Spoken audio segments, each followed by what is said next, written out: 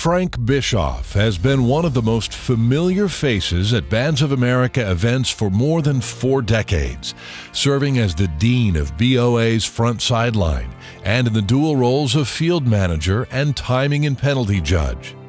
Through the years, Frank has been a contributor to the development of Bands of America operations, as it evolved from a focus on rule enforcement to an emphasis on smooth operations and field management, embracing performance creativity in a safe and fair competitive environment. He's been on the field for more than 150 Bands of America regional and Grand National events, logging more than 2,500 hours of on-field service.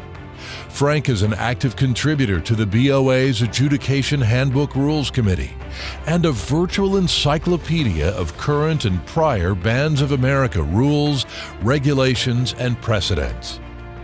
As more than one director has said after a Bands of America championship performance, "Here comes Frank.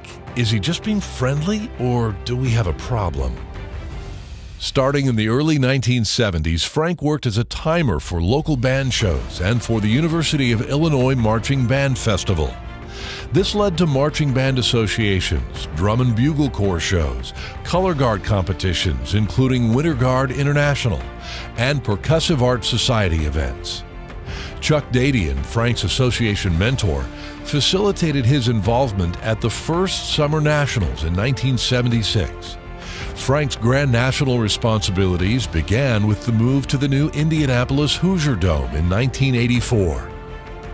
Frank is retired from careers in manufacturing management and systems development. For 32 years, he's been happily married to a former band booster president and tabulator. He's also the father of 2 adult daughters, one working in primary education and one in music education.